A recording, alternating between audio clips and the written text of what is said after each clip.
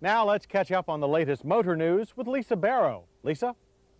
This week, John, we have news from BMW. Starting this fall, the German automaker will offer a long-awaited V8 in its flagship 7 Series sedans. The 740i and 740iL will replace the current inline 6-cylinder 735 in the U.S. market.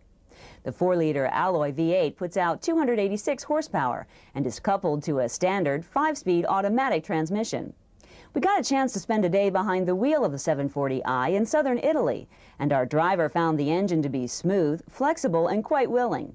The 5-speed automatic was also impressive, with adjustable shift modes to match any driving style.